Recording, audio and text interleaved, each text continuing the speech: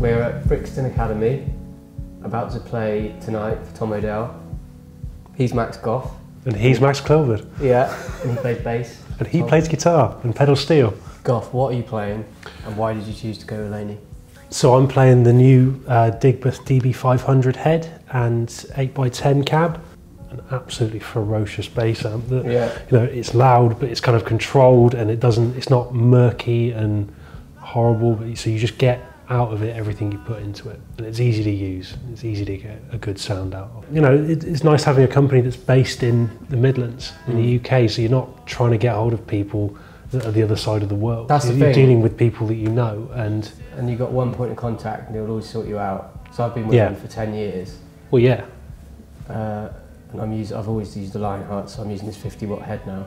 If one goes down, there's a replacement there, sent out, they service them for me. They've never really broken, have they? You know, they don't. No, I mean occasionally, you know, a valve might go or something happens, but like, yeah, very rarely. And I've got spares, and they all sound the same. Like they all sound really good, clear, like crystal. I love the highs you get if you play a clean guitar. Yeah, they're just really reliable, especially if you're touring a lot, if you're away a lot, and well, I suppose getting rattled around in the back of a truck. Yeah, everything takes a lot of abuse on tour, but like, I suppose if you're putting different things through them as well, obviously like different guitars and things, but now you're also putting a pedal steel through it. Yeah. You kind of, the fact that you know where you stand with this one amp head that you're using for both things, it's kind of a consistent thing that you can then just alter to whatever you're doing. The steel's a funny one because like, I've not been playing steel that long, like, you know, 2.5, 3 years. And it's like, amping a steel's a whole different world, and I didn't know whether the Lionheart would work for it.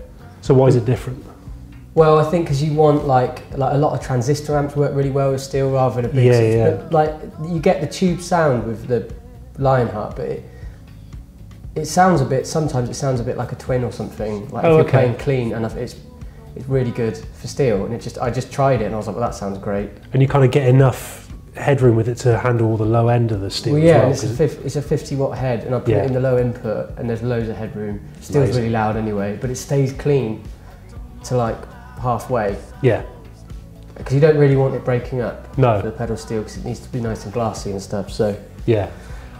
Rather than on a guitar, you want a bit more vibe and you know, to drive the valves. A bit more character. Yeah. Sort of find that with the bass heads as well, because you can sort of dial in as much sort of grit and detail as you like, but I'm also, you know, chucking that Moog through it as well.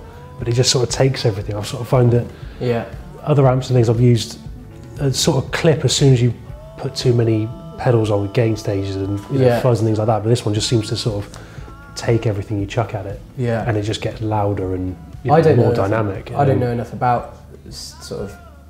That's the great thing about the Laney, is they just sound really good. Yeah. And I don't particularly want to go down the wormhole of having to tweak everything every night. I just want it to sound the same. No, because usually you haven't got time either. Like you sort of sound check and you've usually got about an hour or so. Yeah, exactly. And most of that is musical, sort of learning songs and different arrangements and things like that. So you haven't got time to be going, so I've just got to spend an hour dialing dialing the room in for this thing. And well, we're from basically, there's two towns, Chippenham and Corsham in Wiltshire. Goff's from Corsham, and I went to school in Chippenham, lived just outside it. I think you knew my brother. Yeah, I knew your twin. We've got lots of mutual friends, right? And because I used to work in a few pubs around there. I used to work in one that was called the Two Pigs in Corsham. Yeah. I went there for a while, and they had blues bands in every Monday, and one of the bands they had in was Max's trio. The Chase. So I sort of knew who he was, and you know, it's quite a big circuit there, but it's also very local. Like everyone knows everyone. So if you're doing those gigs, like once a month. I used to play in there with a band as well, and like you just sort of get to know everyone on that kind of very weird little circuit. It's great. But then we didn't hang out, and we didn't really know each other. And then when I walked into the Tom audition years ago, I just sort of recognised you. Yeah, we're from the same part of the world, and well, there's like the big ones, like Glastonbury, like the other stage, and then we did the Pyramid 2 years ago. It's hard because they're all different. Like, it's the ones that stick in your head. Like, I think the Apollo gig we did at Hammersmith Apollo here. That was really good, wasn't it? Yeah. In London.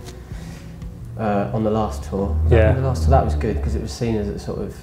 Because we played at Brixton, where we are today, quite a few times, but we've only done the Apollo once, and it was a big venue in London that we haven't done. Yeah. And that was nice, and it's nice when we played well and your family and friends are there. And the best thing about being on tour with mates is the fact that you can sit down after a gig and have a beer together and have a laugh, and it's always the same jokes and the same same stories, usually the same music, same 5 songs it's always at 3 a.m. But it's fun, and like you don't get sick of each other. No, with this gig's like we're really lucky because it's been the same group of people for like years and years now. There's like 11 of us, all the same, backline and front of house and monitors and everything. You spend we're lucky. every waking hour with people, and I probably spend should more time get with out. Goff than I do with my wife.